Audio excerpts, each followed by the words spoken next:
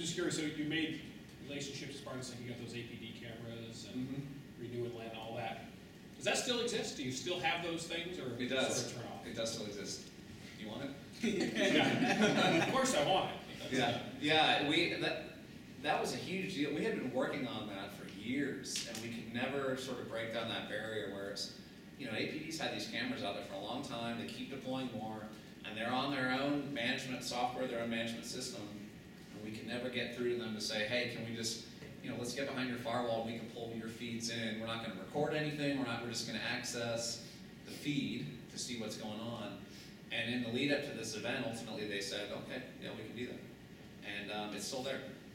So I think the number of cameras on Navigator went from 1,300 to over 3,000 just from the surveillance cameras that we were able to pull in. It was a tremendous amount of cameras.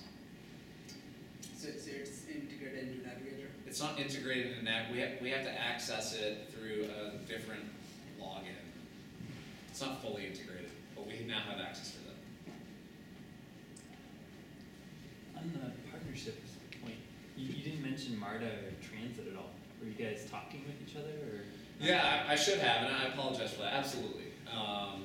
That we knew that with certain events that, well, again, the Super Bowl is different, and we knew that, and that was going in, that folks were wanting to take their ride share, their taxi, their all that kind of thing. But we also knew that certain events were just going to draw a large number of people to areas of town.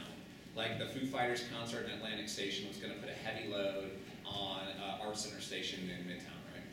So part of what we were doing is essentially just coordinating with MARTA that here's the events that we know, and coordinating with the Super Bowl host committee. Let's try to overserve from a transit perspective, either from the train perspective or bus perspective, these applicable routes, knowing that ingress is going to occur during this particular time, egress is going to occur during this particular time. So let's try to either have buses stacked up or trains stacked up to overserve during those very heavy time periods to get people where they're trying to go. So. But were you doing anything with their signals? Because that sounds like a MARTA. Oh, yeah. We were not, the buses were within the traffic stream, so as we were managing the overall traffic, we were handling that holistically. We were not running preemption or anything like that for just the general transit buses. Did you have to do anything different because of the number of ride-hailing cars that were in circulation, or did you notice anything different about that? What changed was essentially where the vehicles were going. Well, one, you got more vehicles on the road, because as much as you try to manage rideshare, everybody just wants to get to, I'm out front of where I'm trying to go, just let me out. So they'll block a lane to get. So we had to work with APD and folks like that to try to operate rideshare pickup and drop off, which is a very difficult thing to do. There were also designated rideshare locations that were established. Like if you were going to the actual Super Bowl event area, they were all being directed to one particular location, or maybe it's like 2 or 3 particular locations on either side of it. So it's just kind of where the vehicles were going were going to be different than what you would typically expect. So we just had to manage that differently. And then anticipate that where they were going, we were going to have very poor operations because they were just going to block lanes as they wanted to. So I was curious, as the Super Bowl, of course, was a big event, all exciting, but we don't have one of those every year. Mm-hmm. We do, however, have kind of more smaller events. I mean, we have weather events, snowstorms, tornadoes, etc., but we also have first day of school, last day of school.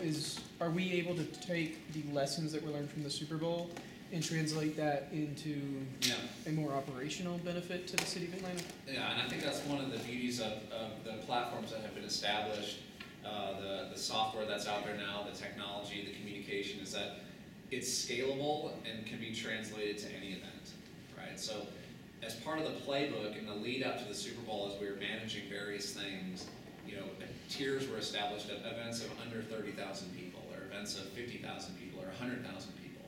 And all of those would trigger different plans that we would put into place. And that can be translated to anything moving forward. And that's the goal, is that this was a huge lift for us to try to plan for the Super Bowl, because it's a big event, big deal. But ultimately, we feel like we can use this technology and just have this type of response for day-to-day life, for anything that goes on. This is downtown Metro Atlanta. There's something big happening in this town every day, right? So let's try to manage it, because we can. So that's the goal, and I think the lessons we learned here and have learned through some of these other events are absolutely translatable moving forward. One other question is origin and destination. So when you deal with two different situations, probably when the Sunday night, the ball game, you know what's the destination you want to go. And there's an origin probably coming from different places. So the first question is, did you try to know the origin? Because you know that where they're going to go, destination. And that's the first question. Second is this one here, as well as 10 days. Every day there is a different event. Yeah. Probably you have no idea where's the origin destination. Yeah, we did. This too is a little bit different. Yeah. Are you handling that differently? We did not specifically track origin destination because, again, we did not see this as a typical event. We didn't anticipate, 70,000 people coming in from just around the region to one location, with the exception of the game itself.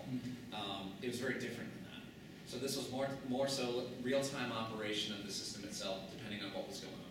We had an idea, and we were able to model somewhat what we thought would happen, to have baseline plans established, but then we would tweak from there based on what was going on. But we were not tracking, okay, we got 10,000 people coming in from Cobb County, let's do this. Because honestly, the Super Bowl doesn't play out that way. You don't have 10,000 people coming in from a given area. I mean, for the people that attended the Super Bowl game itself, I bet the percentage that actually lived in Metro Atlanta was fairly small.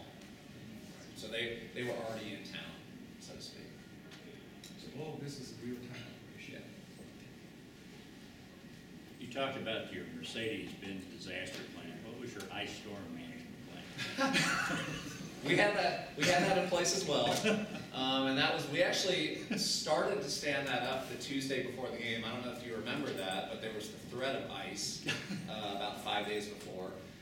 Part of what we had to do, and this was in our proposal to the Super Bowl, or to the NFL to get the Super Bowl, was how would we manage snow and ice if it were to occur? Going all the way to which roads would be treated by who would treat sidewalks, who would treat essentially every asset within the region to deal with that. So we had that plan in place as well. And that was part of, if we had to get into emergency operations, there was the weather operation as well that we would have to essentially translate into. So it was there. Because that didn't work so well 20 years ago. Yeah. Okay, since this is a signing talk and there's a lot of discussion, please join me. Thank you. We'll stop it here. Okay, thanks.